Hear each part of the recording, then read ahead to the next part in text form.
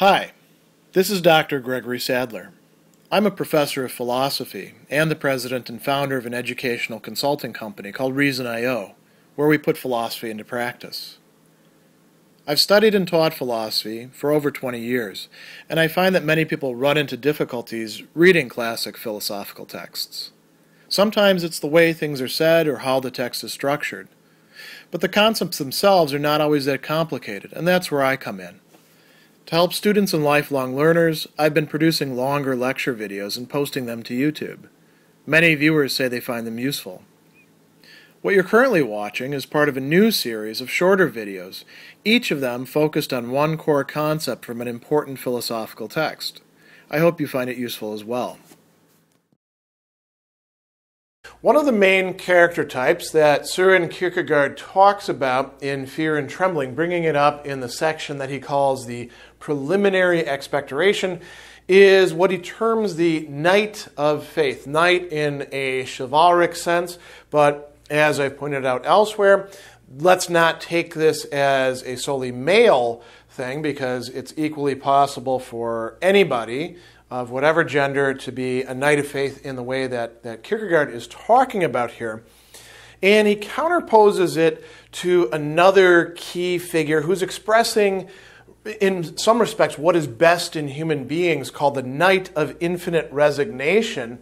But the knight of faith goes beyond the knight of infinite resignation. As a matter of fact, the way that Kierkegaard arranges them in relation to each other is he says that before you can actually be the knight of faith, in some way you have to have gone through infinite resignation as a sort of stage. And this can be associated with the three stages that Kierkegaard talks about in other works: the aesthetic, where one is concerned primarily with just things in the world and sort of scattered among them, not even aware of the need to fundamentally prioritize among them and make important sacrifices. Then the realm of the ethical, where one becomes aware of the, you might say, infinite depths of what it is that the spiritual or mental or whatever you want to call it realm offers to us as distinctively human. This is a realm of the universal, where what goes for me can equally go for you, and I ought to be able to communicate my insights to you. And then there's a higher realm, that of the religious. And the knight of faith, as you can well surmise, is going to be moving within this realm of the religious. Kierkegaard is not using these categories very heavily here, but that's some of the underpinnings of it. And the knight of infinite resignation is moving within the realm of the ethical. So the knight of faith has, as he says, resigned everything infinitely and then grasped everything again, and this is a term that he's going to use over and over again in this section, by virtue of the absurd. By virtue of the absurd means not that the absurd is somehow a virtue, but through the means of the absurd, or by the power that the absurd offers, or the possibilities that the absurd brings to bear for us, even in seeming impossibility. And we'll talk about that in just a moment. So the knight of infinite resignation and the knight of faith are connected with each other in some very important ways. He actually says infinite resignation is the last stage before faith, so anyone who has not made this movement does not have faith. And I think that's very useful for recognizing that Kierkegaard is talking about something quite different than many people understand or believe when they talk about faith. There's a common conception that faith is sort of like knowledge or a substitute for it that would be accessible through some sort of religious revelation or object. And it's just not as good as knowledge because it can't be explained. So it's a kind of credence in things without actually possessing genuine knowledge. But it operates as sort of a facsimile or substitute for knowledge. Kierkegaard says that's not what faith is at all. So he tells us that why is this important? In infinite resignation, I become conscious of my eternal validity, and only then can one speak of grasping existence by means of faith. So this gives us another conception of what this grasping things by the virtue of the absurd actually means. He also tells us, too, that because resignation is antecedent, because it precedes the movement of faith in this case, faith, he says, is no aesthetic emotion, but something far higher. It's not the spontaneous inclination of the heart, but the paradox of existence. So that is very important. Faith is not something that you begin from. It's something that you arrive at. The knight of faith is somebody who has had to, either if not being a knight of infinite resignation, at least pass through infinite resignation. And then they become able to transcend, to move to something higher. This is a good place to talk about the metaphor of the ballet dancer that Kierkegaard uses. He tells us that many people are not, at this point, suited for it, although this is possible for anybody, that they just sort of remain on the surface of life. Ballet dancers leap. They come up and they go down. And he wants to use this as a metaphor for leaping into the infinite and then coming back down and planting in a position. And he tells us that the knight of faith is able to do this in a way that the knight of infinite resignation is not actually able to pull off. He says that the knight of here we go. Most people live completely absorbed in worldly joys and sorrows. They're bench warmers who don't take part in the dance. So put them aside for the moment. The knights of infinity are ballet dancers. They have elevation. They make the upward movement and come down again. But every time that they do, they're unable to assume the posture, whatever it happens to be, immediately. There's a little wobbling. There's an oscillation there. They don't quite fit into existence. The knight of faith, however, does.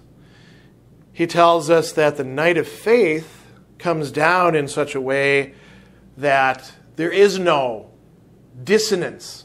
There is no slight contradiction. He says that they can come down and assume the position immediately. And what is he talking about there?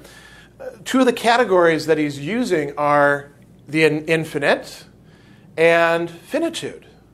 Finitude is the world that we experience with its limits, with its conditions. And the knight of faith slips perfectly into this finite world. They are at ease in it. They are comfortable in it, even though they go beyond it at every moment, again, by virtue of the absurd. So there's this movement from the finite to the infinite to the finite once again. And he talks about the knight of faith as somebody who essentially swims within the finite and is A-OK with it. So there are some other things that he talks about here, but I think I want to jump ahead to his characterization of the knight of faith. He tells us, I honestly confess in my experience I have not found a single authentic instance, although I do not deny that every second person may be such an example of the knight of faith. I travel around and I look for them, and he says, a person like this might be easily mistaken for the bourgeois Philistine. And now that's a term that we don't typically use these days, Philistinism. What it means is somebody who, partakes in the higher culture, but doesn't appreciate the higher culture. They're the person who goes and watches the art movie and puts their feet up and gets out in the middle to go to the bathroom or get some popcorn and comes back and says, what did I miss? And the knight of faith could be somebody like that. They could be really anybody, because you'd never actually recognize them the way you can the knight of infinite resignation. He says the knight of infinite resignation is easy to recognize. Their walk is light and bold. There's that slight wobbling as they come back to the finite, showing that they're not entirely comfortable in this world that doesn't entirely work for them, but that they nevertheless maintain their love, their desire, both in its uniqueness and in, as Kierkegaard says, in its energy and youth. The Knight of Faith fits in better. And so it's easy to imagine them, as he does, as some guy who you're walking along with and start a conversation with. He says, Sunday is for him a holiday. He goes to church. No heavenly gaze or any sign of the incommensurable betrays him. If one did not know him, it would be impossible to distinguish him from the rest of the crowd. In the afternoon, he takes a walk to the woods. He enjoys everything he sees. The swarms of people, the new omnibuses, the sound. Encountering him, one would take him for a mercantile soul enjoying himself. He finds pleasure in this way, for he's not a poet. And notice that the Knight of Faith, in this case, he's describing him in a way that doesn't make him this pious, monkish soul, just, doing his religious duty or something like that. He enjoys the world, the created world, because he sees it in relation to God. He doesn't have to be constantly bringing up how he has faith or Jesus saved him or something along those lines.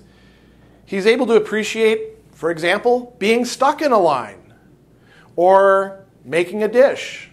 He has a great example here of this guy walking along and telling his interlocutor about the wonderful dish that his wife has prepared for him at home. And he gets there, there's no dish prepared, and it doesn't bother him at all because he is okay with existence. He is still getting what he needs out of existence by virtue of the absurd. So here's a good place to talk about some of the things that the absurd isn't, that Kierkegaard wants to stress to us. He tells us that the absurd does not belong to the differences that lie within the proper domain of the understanding. And he singles out three things where we could easily get mixed up. Having faith in the absurd or having faith by virtue of the absurd is not the same thing as believing what is improbable. Like, I'm going to win the lottery. Now, it's impossible for me because I don't actually play the lottery. But if I go and buy a ticket, it is incredibly improbable that I'm going to win the lottery. But I could believe in it nonetheless. And if I happen to get the winning ticket, that's not absurd. It's just unlikely. Absurd is when it's not probable because it's not even possible. I didn't play the lottery and somehow I wound up a winner. That's something absurd. It's not the same thing as something unexpected either. You go on a date with somebody who you were set up with, and the people who set you up have, these things to say about the person, and you're thinking, oh, this is going to be terrible, and it turns out to be a wonderful, evening. Well, that's not the absurd either, right? That's just unexpected. Or biting into a candy bar, and it's the same one that you've had every lunch break, and suddenly it turns out that it's filled with whatever your favorite filling is that you couldn't get before. Well, again, unexpected, but not impossible. And it's not something that's unforeseen either. I mean, if you think about how much we're actually able to foresee, it's pretty limited. Unforeseen things happen to us all the time. Even things that we ought to be able to foresee if we had the time or energy to put some thought into it, they're unforeseen for us. The absurd is not that. So what is the absurd? The absurd is the impossible that does, however, get made possible. And he tells us the moment that the knight executed the act of resignation, he was convinced of the impossibility, humanly speaking. That was the conclusion of the understanding. He had sufficient energy to think it. And the Knight of Infinite Resignation lingers with that, and they're not okay with it in one sense, but they become okay with it in another sense. The Knight of Faith goes further and says, it is still possible. It will turn out my way. God will fulfill God's promises, however paradoxical they may seem. So he goes on and he says, to the understanding this having is no absurdity, right? Giving it up. The knight of faith realizes this just as clearly. Consequently, he can be saved only by the absurd. This he grasps in faith, so he acknowledges the impossibility, and at the very same moment, he believes the absurd. For if he wants to believe he has faith without passionately acknowledging the impossibility with his whole heart and soul, he's deceiving himself. We have faith in the things that we have to have faith in, because only faith would actually suffice there. If it's having faith and then the faith being fulfilled later on, that's not faith as Kierkegaard is talking about it. If it was reasonably fulfilled. If it was, well, I have faith in this murder mystery novel that will get to the bottom of the story and it'll be the butler. And it turns out to be the butler. That's not faith in the sense that Kierkegaard talks about here. There's two other things that he wants to distinguish as well. He says that faith is a passion, but it's not the same passion as what he calls irony or humor. And Kierkegaard is definitely somebody who's very interested in both irony and humor. He wrote an entire work on irony. So he says that there's a lot of talk these days about irony and humor, especially by people who've never been able to practice or them, but know how to explain everything. I know that these two passions are essentially different from the passion of faith. How are they different? He gives us an explanation. Irony and humor are also self-reflective and belong to the sphere of infinite resignation. Their elasticity is owing to the individual's incommensurability with actuality. So this leads us back then to this question. Well, what about the knight of faith? What is so distinctive about him? Why, or her, why is this so important?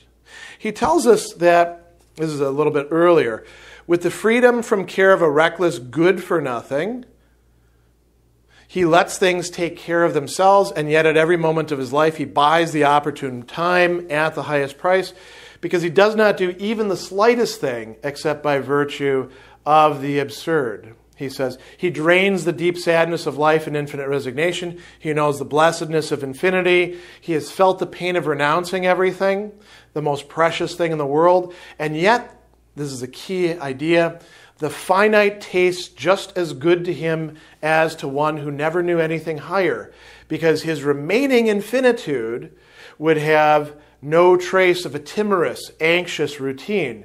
And yet he has the security that makes him delight in it as if finitude was the surest thing of all.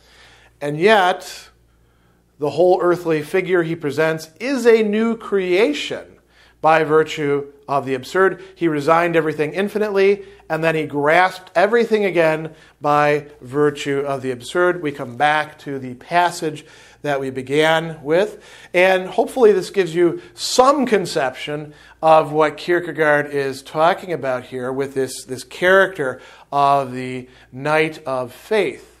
And now if we apply this to Abraham, is Abraham himself a knight of faith, or is he something beyond that, or is he perhaps the first knight of faith? That's something that you should try to ponder and think about what we know about the Abraham story and about what the absurd would be in that case. The answer is, of course, in the text, but I leave it to you to find it there.